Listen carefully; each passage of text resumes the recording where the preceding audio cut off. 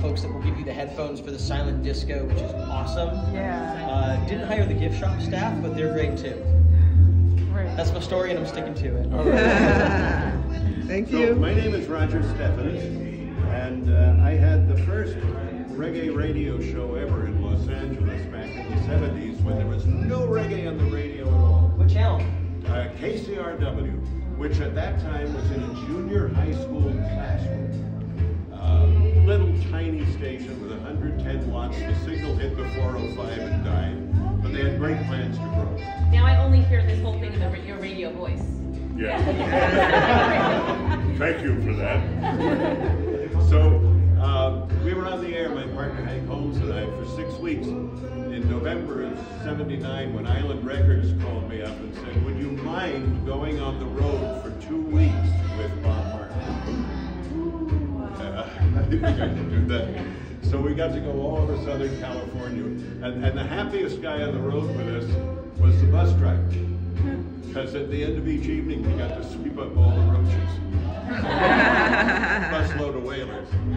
So back in 1973, I discovered reggae. I'd never even heard that word before. Nobody in America knew about reggae. And there was an article in Rolling Stone by an Australian gonzo journalist named Michael Thomas. And he wrote, reggae music crawls into your bloodstream like some vampire amoeba from the psychic rapids of Upper Niger consciousness. I don't know what that means, but I got to find it right now. But I was living in Berkeley, so I went to a used record store and found a copy of Catch a Fire. The first pressing was made like a Zippo lighter. It opened up in the middle and had a little flame coming out of the lighter. And I took that home and didn't take it off the turntable for the next 3 weeks. And the following night, I went to see The Harder They Come, the Jimmy Cliff movie that introduced reggae to the world. And it was in a little theater on the north side of the Berkeley campus, and it held only 40 people, and it was sold out. And when the big bomb scene came in the movie, everybody in the theater lit up. And there was so much smoke you couldn't see the screen. So on the way home, I bought the soundtrack, and my life just really changed forever from that point. Went to Jamaica for the first time in '76, during the week that Michael Manley, the socialist prime minister, declared a national state of emergency and put tanks on all the crossroads. Kids with M16 rifles on the street corners. I thought I was back in Saigon during the Tet Offense. And I went to Bob Marley's record shack, and one of the biggest reggae stars at the time picked my pocket in Bob Marley's record store, where they had no Bob Marley records for sale. Oh no! He was boycotting the government because they wouldn't let him sell Rat Race. Rat Race had Rasta no work for no CIA. Right. So it was a real revelation to go to Jamaica at that time. I'll tell you more about my own personal involvement as we go through.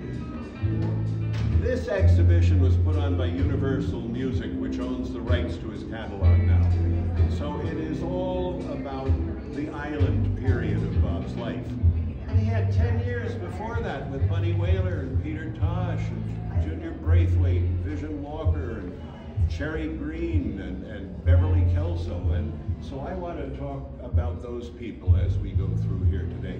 This is my latest book. It's an oral history.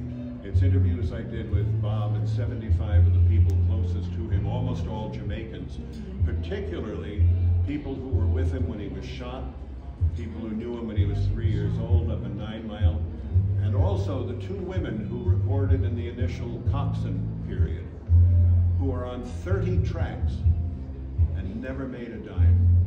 Wow. So I tracked for 20 years to get Beverly and Cherry to talk to me, and they were so angry they didn't want to talk to anybody.